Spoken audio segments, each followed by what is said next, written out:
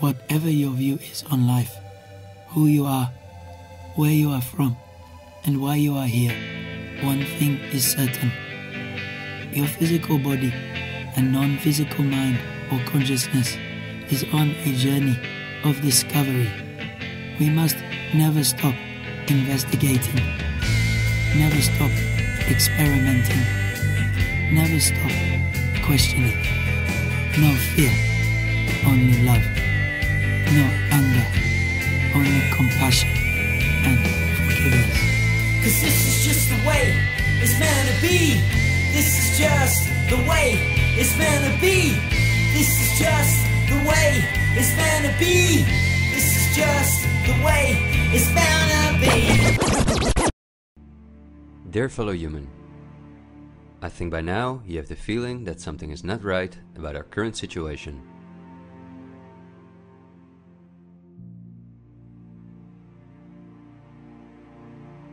But I also think that the many ill-founded conspiracy theories may have caused you to distance yourself from both the media scaremongering and from those who spread the conspiracy theories. Still, I hope you will listen to me for a moment, because as you watch this video, hundreds of millions of people worldwide are falling into poverty because of the measures that have been in place for so long.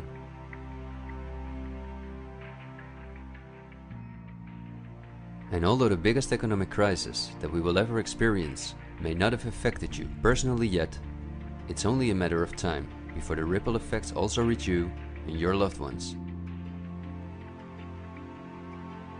This is not alarmism, but the harsh reality we face.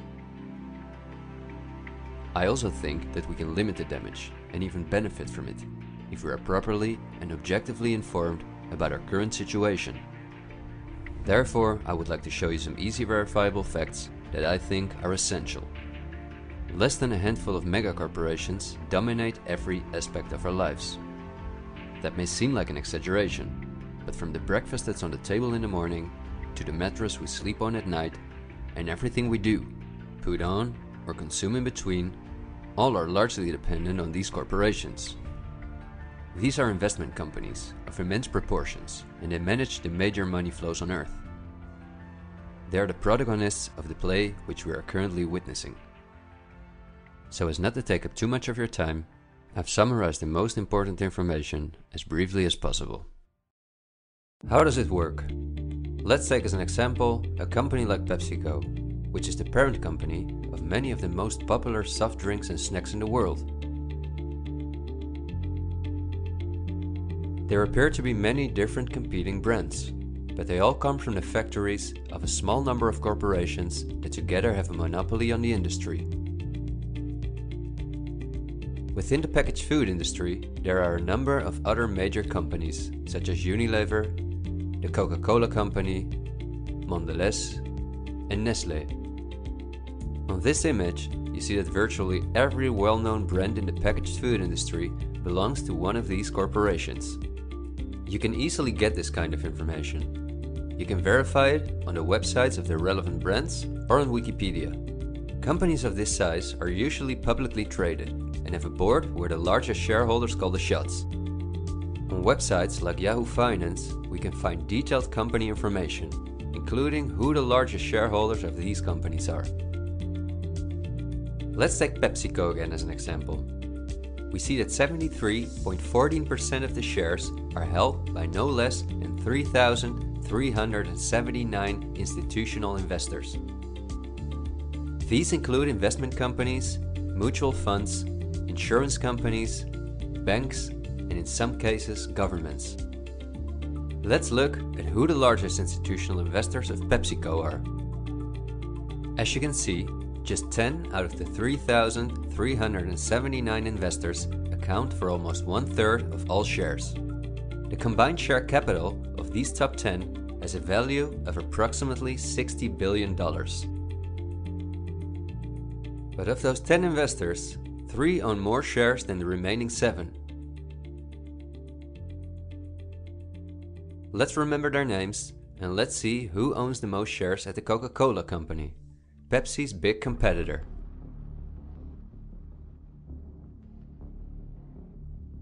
We see that just like with PepsiCo, the majority of the shares are held by institutional investors.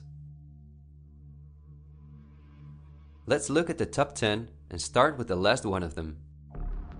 4 out of these 6 institutional investors we also saw at the last 6 of PepsiCo. These are Norton Trust, JP Morgan Chase, Geode Capital Management, and Wellington Management. Now, let's look at the 4 largest shareholders. 3 of these we also saw in the top 4 at PepsiCo.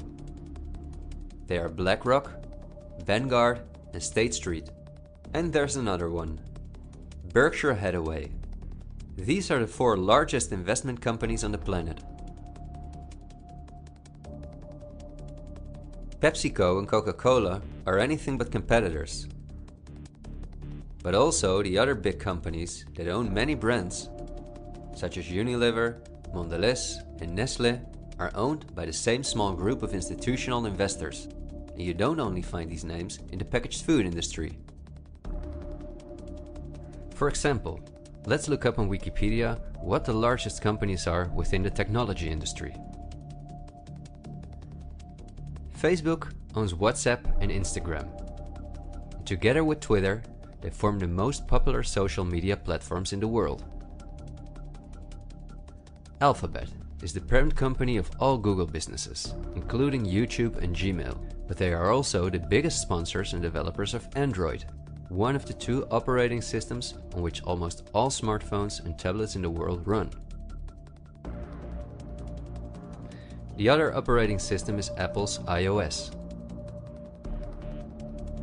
Finally, if we add Microsoft to the other 3, we see that 4 companies produce the software that almost all computers, tablets and smartphones in the world depend on. Let's see who owns the most shares of these powerful companies. If we look at Facebook, we see that more than 80% of the shares are owned by institutional investors. These are the same names we saw in the food industry. Again, the same investors at the top. Then Twitter, which with Facebook and Instagram makes up the top 3. Amazingly, we see that the company is also owned by the same investors.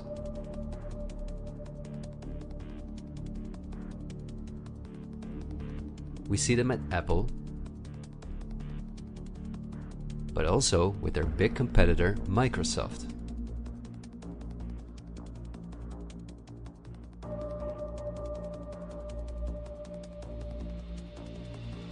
When we look at all the other companies that dominate the technology industry and build our computers, TVs, smartphones and household appliances, we see the same big investors who own a majority of the shares.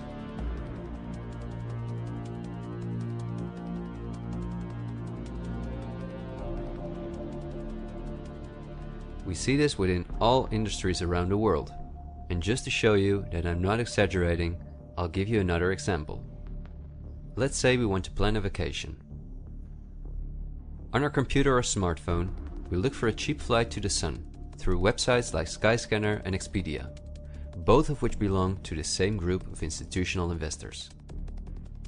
We fly with one of the many airlines, of which the majority of the shares are often owned by the same investors or by governments, like Air France-KLM. The aircraft we fly is in most cases a Boeing or an Airbus. Again, we see the same names. We look for a hotel or an apartment through Booking.com or Airbnb.com.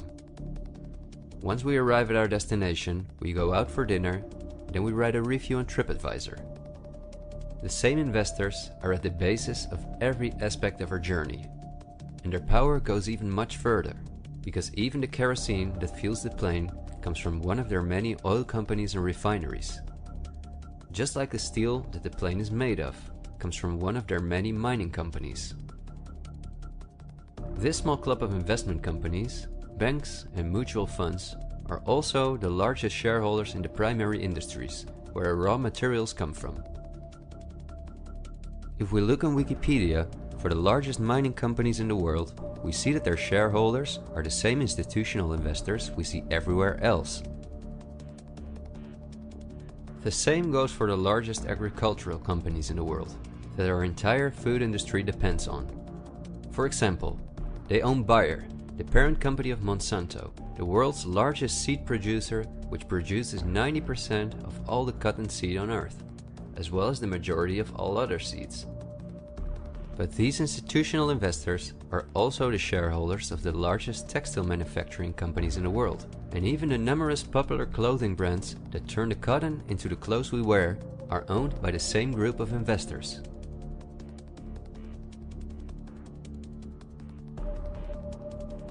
Whether we have the world's largest solar panel producers or the largest oil refineries, the shares are managed by the same companies. They own the tobacco companies, who produce all the popular tobacco brands in the world. But they also own all the major companies in the pharmaceutical industry and the scientific institutes that produce the drugs. They own the companies that produce our metals and raw materials, and the entire automobile, aircraft and arms industry where those metals and raw materials are processed.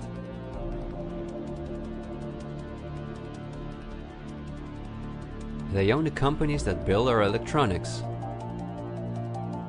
They own the big department stores and online marketplaces.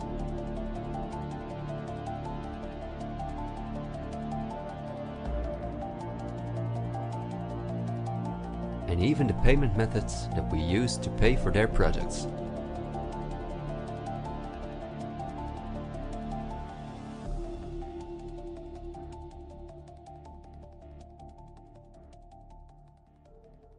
Because I want to keep my story as short as possible, I've decided to only show the tip of the iceberg.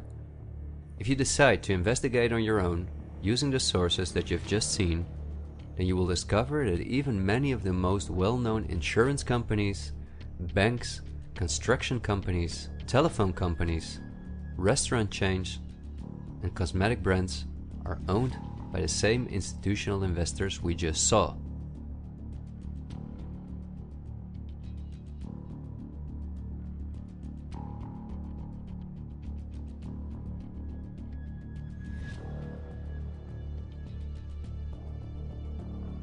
These institutional investors are, as I told you earlier, mainly investment companies, banks and insurance companies. They are in turn also owned by shareholders. Now, what is the most amazing thing? All of these institutional investors own each other's shares, and together they form an immense network that we can compare to a pyramid. The smaller institutional investors are owned by larger investors, who in turn belong to even larger investors. The visible top of this pyramid consists of only two companies, and we have seen their names many times by now. They are Vanguard and BlackRock. The power of these two companies is something we can barely imagine.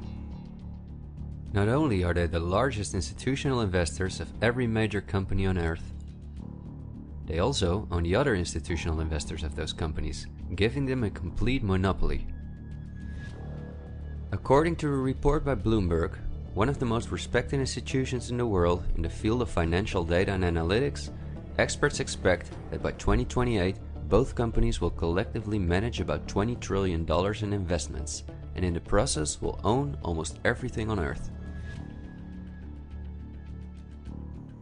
The same Bloomberg called BlackRock the fourth arm of government, because it is the only non-government entity that has a close relationship with the federal banks, also called the central banks. BlackRock not only lends money to the federal banks, but is also their principal advisor and the developer of the computer system that the federal banks use. Dozens of BlackRock employees had senior positions in the White House during the Bush and the Obama administrations, and currently under Joe Biden. BlackRock CEO Larry Fink is a welcome guest with many heads of state and politicians, and understandably so. He's the face of the company that pulls the strings.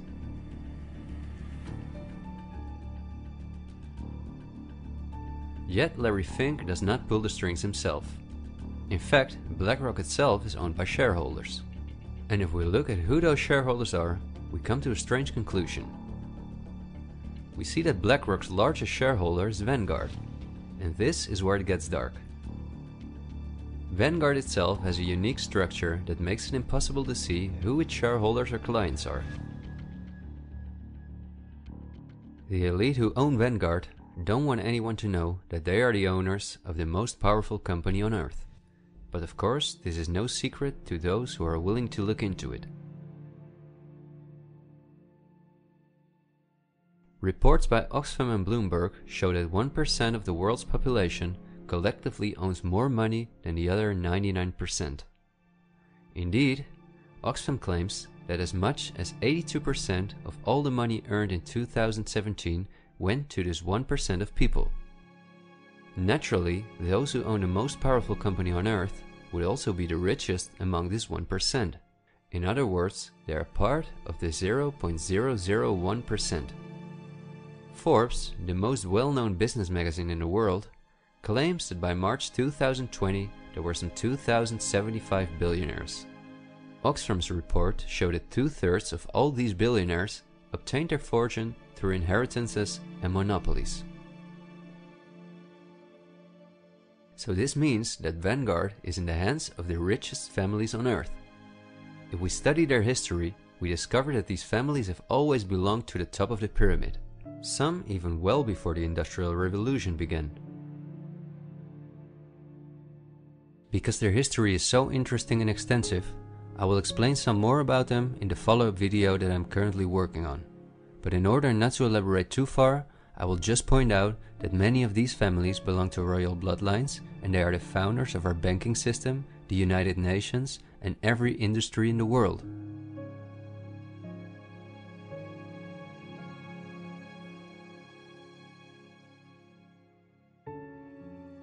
These families never lost their power, but because of an increasing world population, they were forced to hide behind investment companies such as Vanguard, whose largest shareholders are the private funds and non-profit organizations of these families.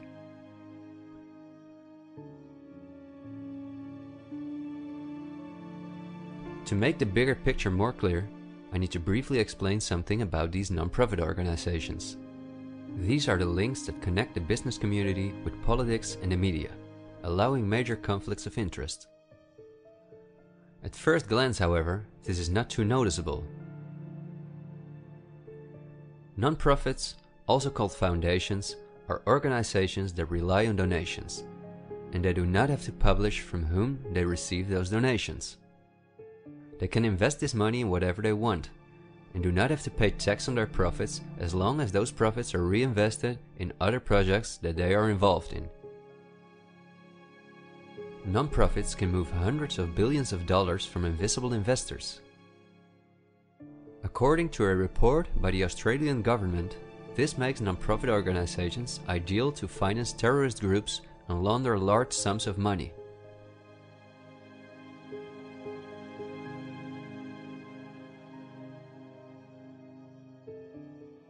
The foundations and funds of the families who are highest in the hierarchy of the 1% hide behind the scenes as much as possible. However, for cases that have a lot of publicity and attention, they use the foundations of philanthropist families that are lower in the ranking, but who are also extremely wealthy. In order to be concise, I will only highlight the 3 most important foundations in the world that connect all the industries in the world to each other. These are the Bill and Melinda Gates Foundation, the Open Society Foundations of the controversial multi-billionaire George Soros, and the Clinton Foundation. A very brief introduction to give you an idea of the size of these types of foundations. According to the official website of the World Economic Forum, the Gates Foundation is the largest funder of the World Health Organization, after President Donald Trump halted the funding of the WHO by the US in 2020. This makes the Gates Foundation one of the most influential organizations in the world in the area of everything that relates to our health. The Gates Foundation has a close partnership with the 16 largest pharmaceutical companies in the world, including Pfizer, AstraZeneca, Johnson & Johnson, BioNTech and Bayer, and we have just seen who owned the most shares of these companies.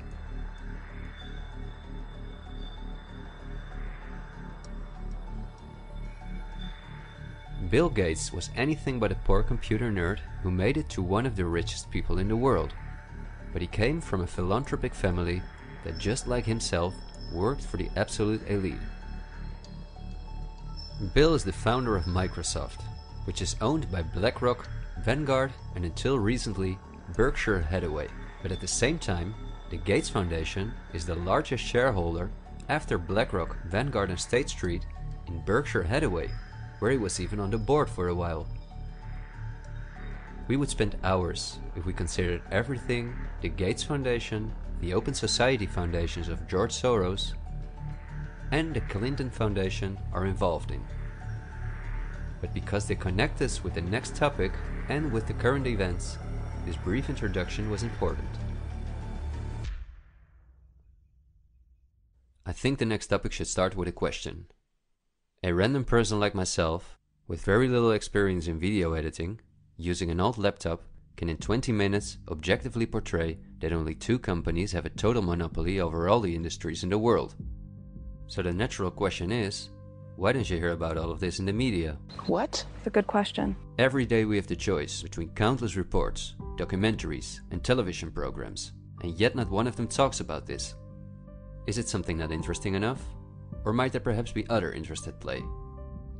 The answer we get again from Wikipedia. About 90% of the international media is owned by 9 media conglomerates. The companies owned by these media conglomerates are too many to mention, so I'm just going to show you the most important brands that we all know. Viacom CBS is the parent company of, among others, all CBS channels, Paramount, where the most famous movies and series in the world come from, MTV, Comedy Central, Nickelodeon, the popular British Channel 5 and the popular Australian 10. Guess who the largest shareholders of Viacom CBS are? Before we look at the other major conglomerates, let's not forget to mention our extremely powerful streaming monopolists, Netflix and Amazon Prime, both of which belong to the same shareholders. Then AT&T, which is the parent company of Warner Brothers, HBO, Discovery Channel, CNN, Cartoon Network, TNT, DC, and many other well-known brands. Guess who the largest shareholders of AT&T are?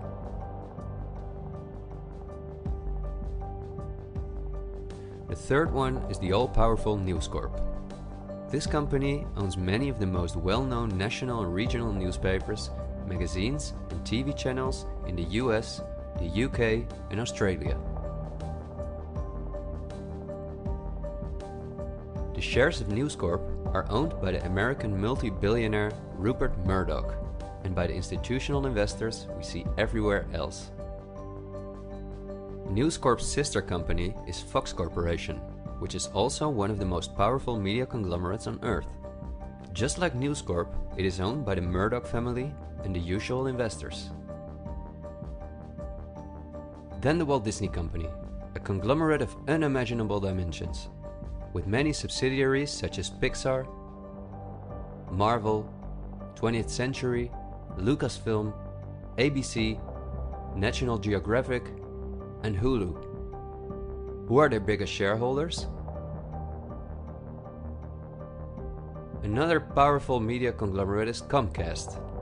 This is the parent company of NBC, DreamWorks, Universal, the Sky Group, Focus Features, Xfinity, and many other major media brands.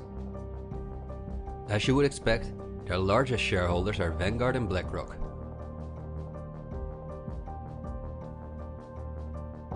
I could go on for hours and show that in almost every country on Earth, the local media is in the hands of these kind of conglomerates, which in turn are owned by our institutional investors or by extremely rich and powerful elite families. In the UK, for example, virtually all popular newspapers and magazines are owned by the Daily Mail Group, Reach, and the aforementioned News Corp. In the Netherlands, the entire media is in the hands of the Persgroep, Mediahuis and Bertelsmann. And in Germany, the entire media is either controlled by the German government, ProSiebenSat.1, Axel Springer, and again, Bertelsmann, which is also a conglomerate of unprecedented dimensions. Not only is this the parent company of the largest book publisher in the world, Penguin Random House, and owner and founder of BMG Music, Bertelsmann also controls a large part of the European media through their subsidiary RTL, a company with 67 TV channels, 10 streaming platforms and 38 radio stations. Bertelsmann is owned by the ultra-rich Bertelsmann Mohn family, who openly collaborated with the Nazis. Because of this, Reinhard Mohn was held as a prisoner of war in the US. Besides RTL, Bertelsmann also owns a large part of the French mainstream media. And together with Mediaset, the powerful Italian conglomerate of former President Berlusconi that controls the most important part of the Italian mainstream media, they also own all popular Spanish TV channels. Now, to complete the picture, let's look at where the news comes from that all these media outlets are feeding us on a daily basis. The various news media do not produce their news themselves, but use information and images from news agencies such as Reuters, the Dutch ANP, and the French AFP. These organizations are anything but independent. Reuters is owned by the powerful Canadian Thomson family. The ANP is owned by Dutch investor Kees Omen, and the AFP is largely financed by the French government.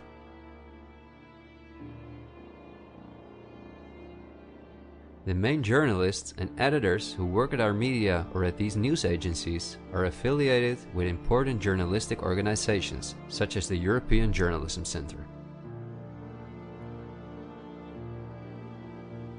These are one of the largest funders of media-related projects across Europe. They train journalists, produce study materials, give internships at, for example, the ANP, and work closely with the world's largest corporations such as Google and Facebook. For journalistic analysis and opinion, all the major media outlets in the world use Project Syndicate, the most powerful organization within its field. It supplies the 506 most important media outlets in 156 countries.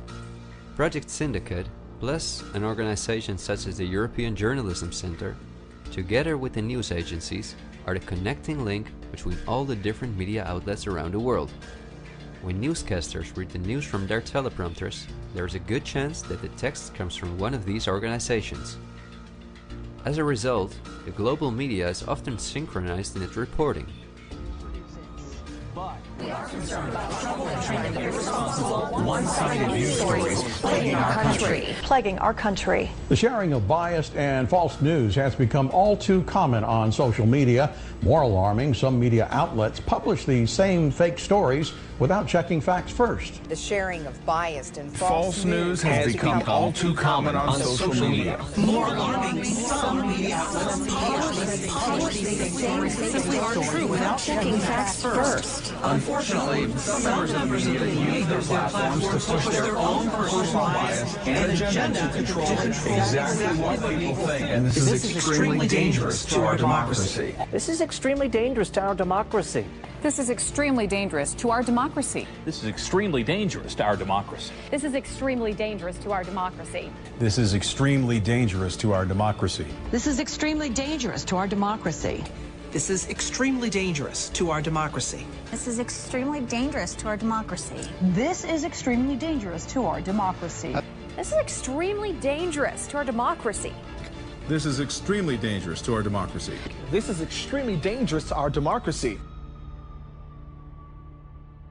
In September 2020, the European Journalism Centre and Facebook set up a fund to support selected news organizations to do the reporting during the corona crisis. Let's see who the organizations are that, along with the news agencies, produce our news. At Project Syndicate, we see the Bill and Melinda Gates Foundation, the Open Society Foundation, and the European Journalism Center.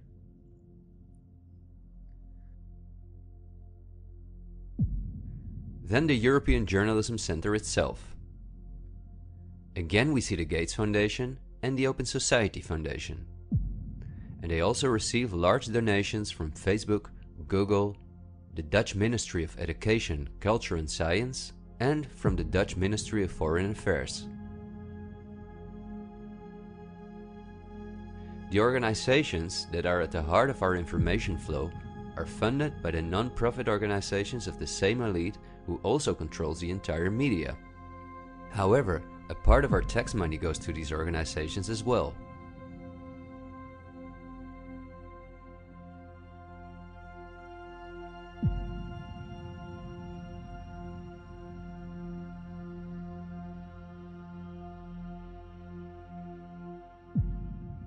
Okay, I realize this was a lot of information to process, and believe me, I've made it as short as possible, and I've only used those examples that seem necessary to show you the overall picture, so you can understand the current situation better. It is an all-encompassing topic that can change our view on many historical events, but my goal is to inform you about the danger in which we presently find ourselves.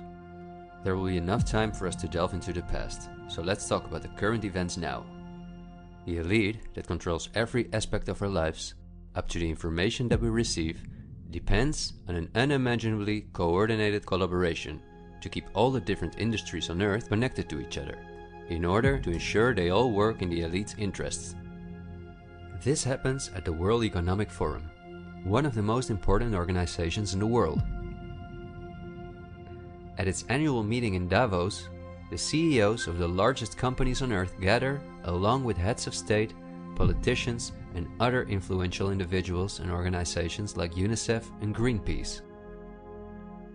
Serving on the board of trustees are former US Vice President and climate change guru Al Gore, BlackRock CEO Larry Fink, the President of the European Central Bank Christine Lagarde, the Director of CERN Fabiola Gianotti, the Queen of Jordan, the Director of the International Committee of the Red Cross Peter Maurer, and many other politicians and CEOs of the world's most influential companies.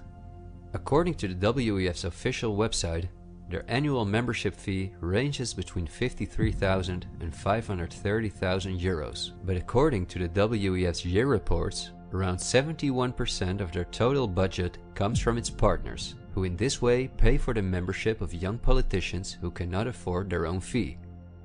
Wikipedia reports the following.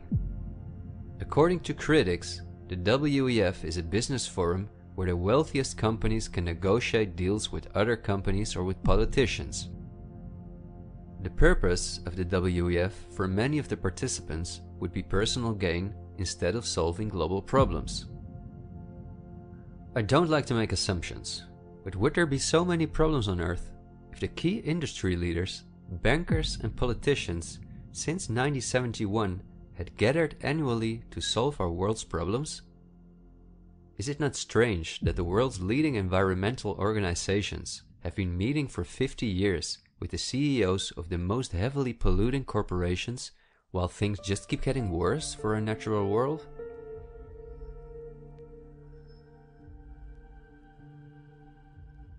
That these critics of the WEF are right soon becomes clear when we look at who the most important partners are that account for almost 71% of the WEF's budget. There are BlackRock, the Open Society Foundations, the Bill and Melinda Gates Foundation, and many other large corporations of whom Vanguard and BlackRock own the shares directly or indirectly.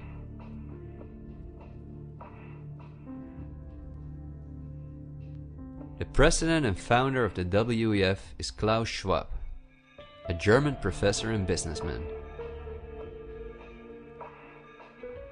In his book, The Great Reset, he describes in detail the plans of his organization.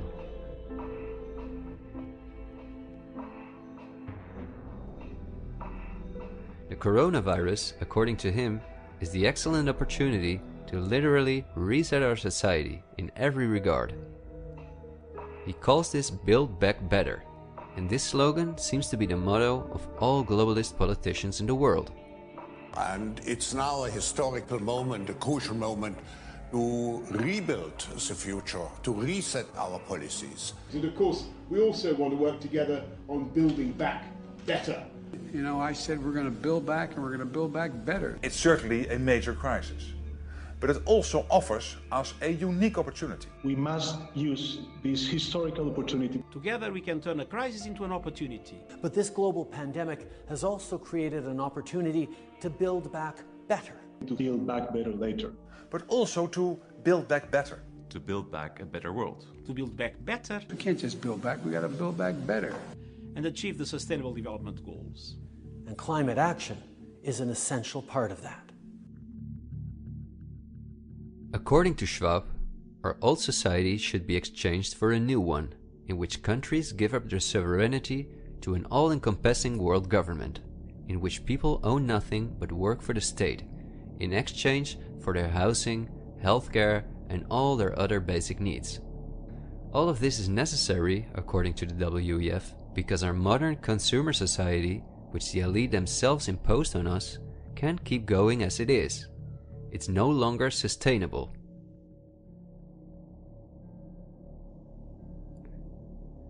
Schwab says in his book that we will never return to the old normal. And the WEF published a video that makes it clear that in 2030 we will own nothing, but we will be happy.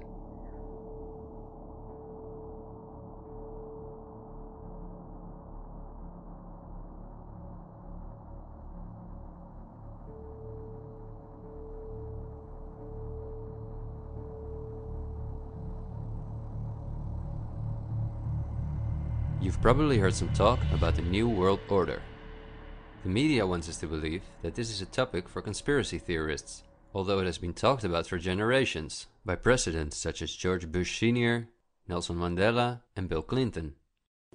We have before us the opportunity to forge for ourselves and for future generations a new world order, a world where the rule of law, not the law of the jungle, governs the conduct of nations. When we are successful, and we will be, we have a real chance at this new world order, an order in which a credible United Nations can use its peacekeeping role to fulfill the promise and vision of the UN's founders. After 1989, President Bush said, and it's a phrase that I often use myself, that we needed a new world order. That the affirmative task we have now is to actually create a new world order. But also by the world's most famous philanthropists such as Cecil Rhodes, David Rockefeller, Henry Kissinger, and even George Soros. I think you need a new world order, that China has to be part of the process of creating it, and they have to buy in, they have to own it. These important figures, who apart from Mandela, were all among the top of the elite when they were still alive, are not the only ones who dream about an all-powerful world government. In 2015, the UN presented its controversial Agenda 2030, which is almost identical to Klaus Schwab's Great Reset. In their own words, the UN, like Schwab, wants to ensure that by 2030, poverty, hunger, environmental pollution, and disease no longer exist on Earth. It sounds like a sympathetic plan, until you read the fine print. You see, the idea is that Agenda 2030 is going to be paid for by us, the citizens. And just as it is currently required of us that we give up our basic rights for the sake of public health, we will be demanded to give up our wealth in favor of poverty reduction. These are not conspiracy theories. You can read this for yourself on their official website. In short, it boils down to this. The UN wants to take the tax money from all Western countries and give it to the mega corporations of the elite, who will be contracted to rebuild society. Globally, A completely new infrastructure is needed, because fossil fuels must be made a thing of the past, according to the UN. For this immense project, a world government is needed, says the UN. And the same UN takes it upon herself to be this global government. Just like Schwab, the UN also believes that a pandemic is the perfect opportunity to accelerate the implementation of Agenda 2030. It is worrisome that the WEF and the UN openly admit that they consider pandemics and other disasters as an opportunity to transform society, especially since we have seen that the elite have all the resources at their disposal to make us believe that there is a pandemic, and even to create one. So we certainly should not take these things lightly, and we should examine them carefully. And when we do that, we come across things that are even more troubling.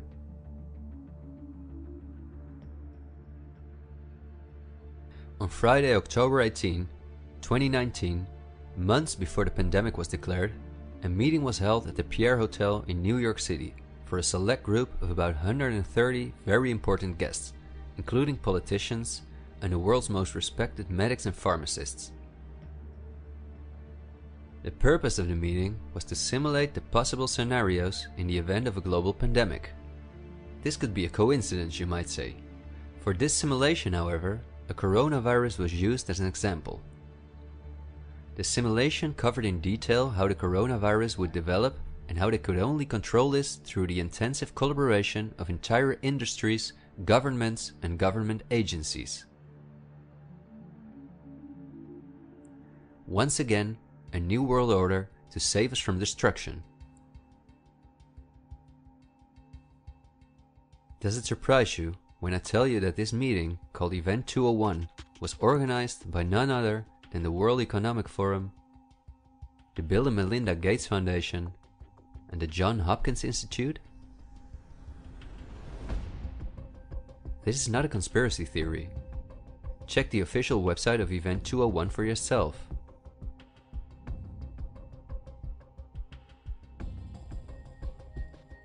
Perhaps at this point, it will no longer surprise you that the German Robert Koch Institute, which like every national health institute in the world is closely linked to the WHO, which is funded by Bill Gates, created a similar simulation in 2012.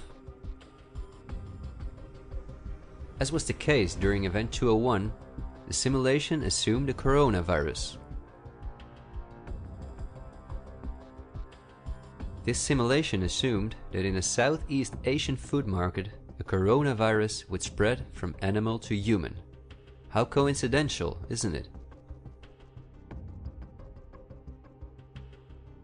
In this simulation, it takes several weeks for the authorities to identify the virus, allowing it to spread worldwide.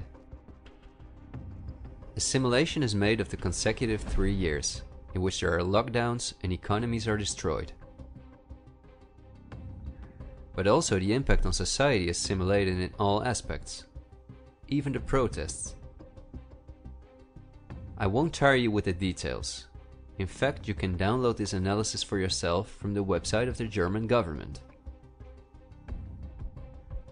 The last thing I want to show is an excerpt from a lecture that Belgian top virologist Mark van Ranst gave on January 22, 2019 at the Chatham House, a major non-profit organization in London, where important world leaders meet to discuss global issues. Winners of the Chatham House Prize include Hillary Clinton, Melinda Gates, and John Kerry.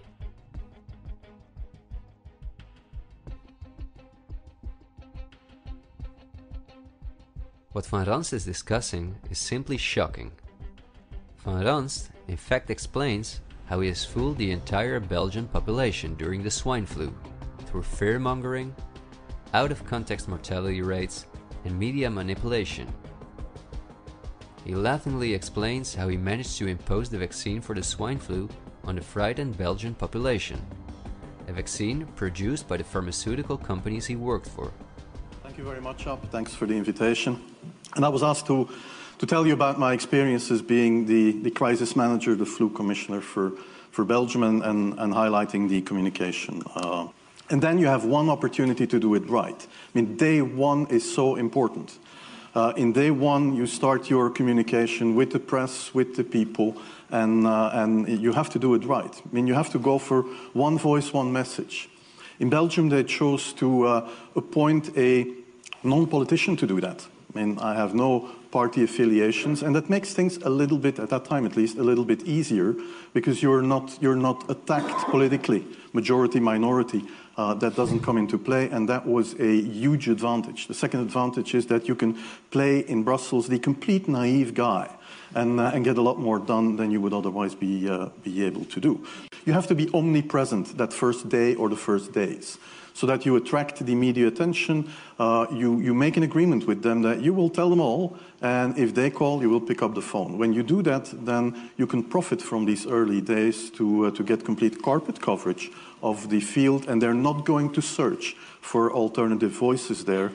And if you do that, that makes things a lot easier. These first weeks, that's easy street. When you have no opposition and everybody needs news and they can come to you for news, you can bring quite a lot of neutral information, and it is picked up, and it is well, the news is brought the way you bring it, and that is you can only do that in the first couple of weeks or months. And then you have to say, okay, well, we will have H1N1 deaths. Of course, that would be unavoidable. I used there Sir Donaldson's quote, where he said that in the UK, by the peak of the epidemic, 40 people would die per day at the end of the summer. So 62 at that time million people in the UK, 40 deaths a day. I worked it out for Belgium. That would be 7 deaths a day at the peak of the epidemic. I used that in the media. 7 Belgian flu deaths per day at the peak of the epidemic would be realistic. That is true in every year, even interpandemically. That is very, very conservative. However, talking about fatalities is important, because when you say that, people say, wow, what do you mean? People die because of influenza? And that was a necessary step to take. And then, of course, a couple of days later, you had the first H1N1 death in the country, and the scene was set and it was already talked about. And then you had to pick who is going to be vaccinated first. And then, well, women and children first, whatever. I mean, risk groups, they were important. And then I misused the fact that the top football soccer clubs in Belgium inappropriately and against all agreements vaccinated they made their soccer players priority people. So I said I can use that. Because if the population really believes that this vaccine is so desirable that even the soccer players would be dishonest to get their vaccine, I said, okay, I can play with that. So I made a big fuss about this. This is Van Ranst is raving mad. But it worked. The Chatham House organization is also funded by all major corporations of the elite, the Gates Foundation and the Open Society Foundations. We could talk for hours about the coronavirus, which has a survival rate of 99.98%, and about the incomprehensible measures that are destroying our society. Millions of entrepreneurs have lost their income. Countless elderly people have died in loneliness, isolated from their families. But I think we have reviewed enough facts that put the global COVID measures in a broader context, seen from the perspective of the elite. This extremely wealthy elite, collectively of tens of thousands of billions, has no problem whatsoever with the fact that more than 40% of the world's population has to live on less than $5.50 a day, or that millions of children are dying from the drinking water contaminated by them, or from malnutrition, or by their bullets and bombs. They just want to get more powerful. The elite have absolutely no intention to share their wealth with us. In fact, they are honest about their plans to take even the last bit from us, and those plans are being rolled out as I'm telling this. The underlying motives of the elite will not be explained in this episode, because for this we have to dive into history and discuss topics that are beyond our modern rational thinking. But for now you may understand well enough with the simple logic that a new world order or an all-encompassing world government is the only way for a small elite to retain its power over an ever-increasing world population. Companies like BlackRock and Vanguard do not benefit from national borders, import taxes, and real diversity.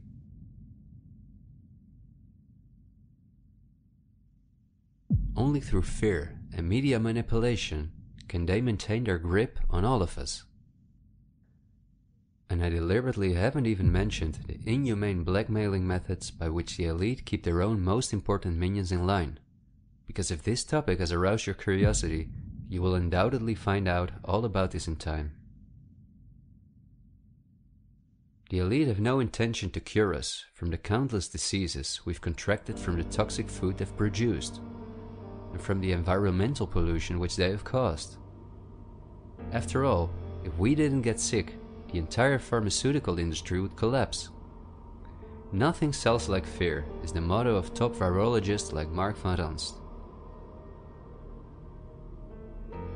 You will be amazed, as I was, when you discover that we have been warned countless times about this elite.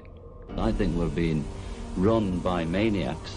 If anybody can put on paper what our government and the American government, etc., and the Russian, Chinese, what they are actually trying to do, I think they're all insane. But I'm liable to be put away as insane for expressing that. That's what's insane about it. I mean, don't you agree? For we are opposed around the world by a monolithic and ruthless conspiracy that relies primarily on covert means for expanding its sphere of influence, on infiltration instead of invasion, on subversion instead of elections, on intimidation instead of free choice, on guerrillas by night instead of armies by day. It is a system which has conscripted vast human and material resources into the building of a tightly knit, highly efficient machine that combines military, diplomatic, intelligence, economic, scientific, and political operations. Its preparations are concealed, not published. Its mistakes are buried, not headlined. Its dissenters are silenced, not praised. No expenditure is questioned, no rumor is printed, no secret is revealed. President Kennedy has been assassinated. It's official now. The president is dead. Women here in shock, some have fainted. Men, Secret Service men standing by the emergency room, tears streaming down their face. There's only one word to describe the picture here, and that's grief, and much of it. It's official. As of just a few moments ago, the President of the United States is dead.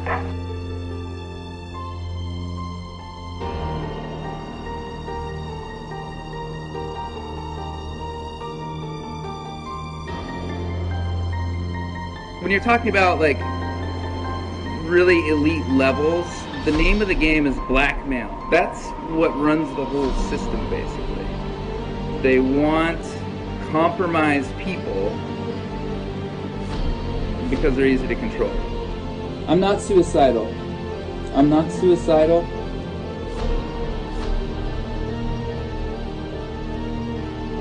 The deep state is those people within the U.S. government that are career employees that cannot be fired by people that we elect by the Congress or the President. Are these people in control? Can they enact laws? Fuck yes. Can we fire these people? No. Can presidents fire them? No. It's designed that way so that political parties and political interests cannot affect the deep state. Do you understand the nightmare of our situation, people? It is no secret. It is as open as it can be. The deep state does control America. Wake up, people, please. God, use some common fucking sense. Thank you.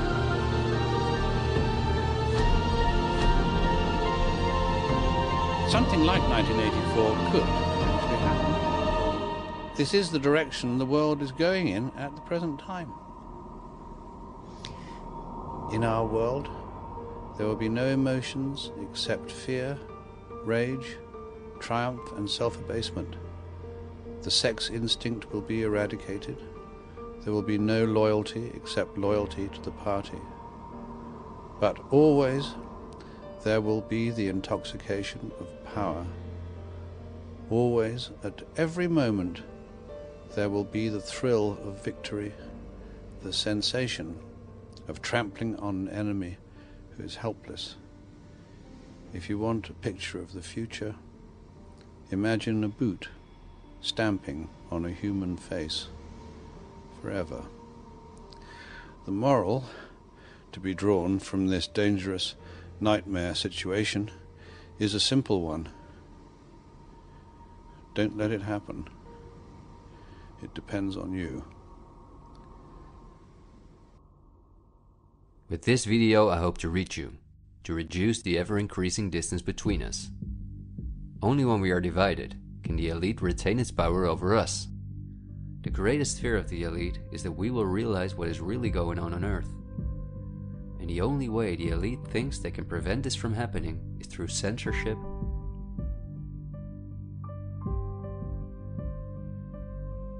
preventing human contact,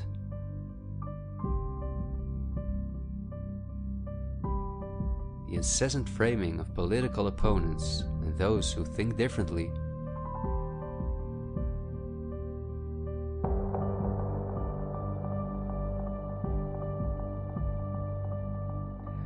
and the use of brute force.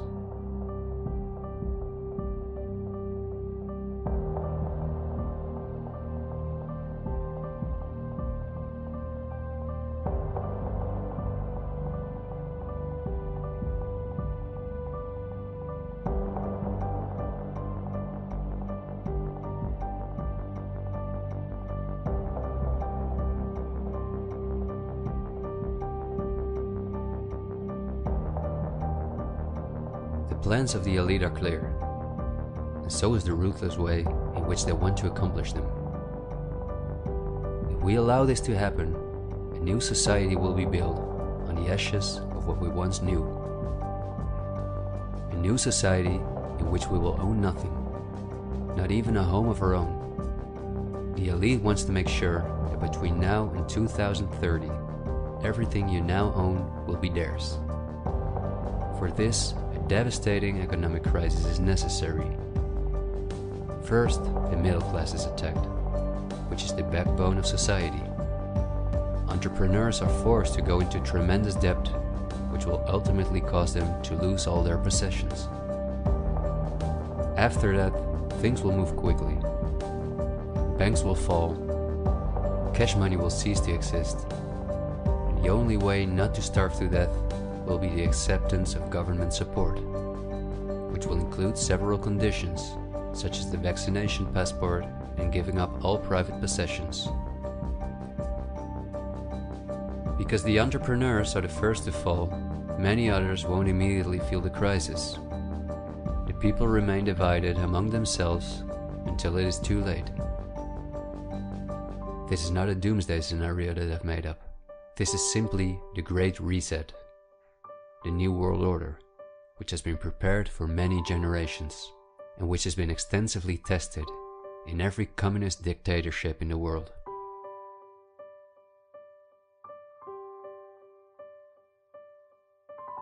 But this can also go a different direction, and instead of a great reset, we can cause a great awakening and create a world where no one has to go hungry, and where we can live in a sustainable way, in freedom with each other and with nature. This is not an idealistic daydream. There have always been forces that have sought to break the power of the elite, but until recently, our means of communication were always insufficient to get a mass network in motion. The elite have always kept us in ignorance about the discoveries of geniuses such as Tesla, who was far advanced in the field of clean, free energy. Or Dr. Rife, who used radio waves to cure at least 16 terminal cancer patients before he, just as Tesla, died in a suspicious manner. Or Henry Ford, who in 1941 had already made a car out of bioplastic that proved stronger than steel. The elite have hidden countless such techniques from us because they form a threat to their monopolies in every industry. These were techniques that would have given us freedoms and put the elite's power at risk, which is based on our fear and dependence on their projects. These are not conspiracy theories, but facts. What I am saying is that a world of new possibilities is opening up for all of us, where there is no poverty, no pollution, diseases, or wars, and in which governments work for the welfare of the people rather than the other way around. Countless ailments that provide the pharma industry with hundreds of billions of dollars will be cured. No one will have to work their ass off to live a dignified life.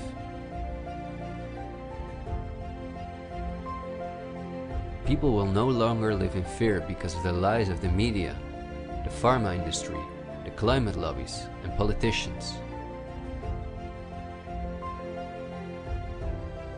It's all on the horizon, but we have to go through the storm first and recognize what the real problem is in our society.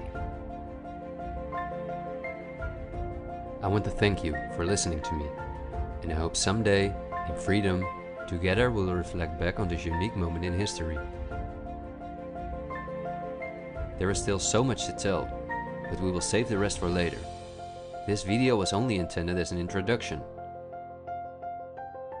This is where our journey starts, and it will be a difficult one, but we will undertake it together, and we will help each other get up when we fall.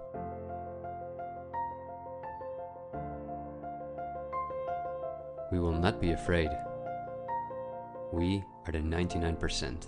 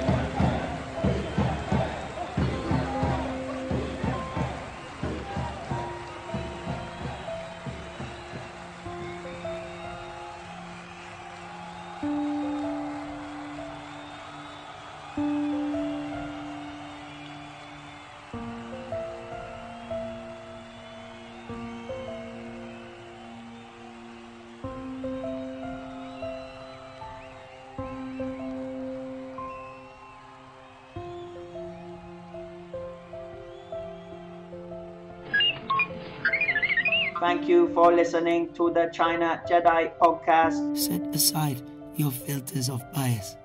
The truth is learned, never told. Do your own research. May the smile be with you.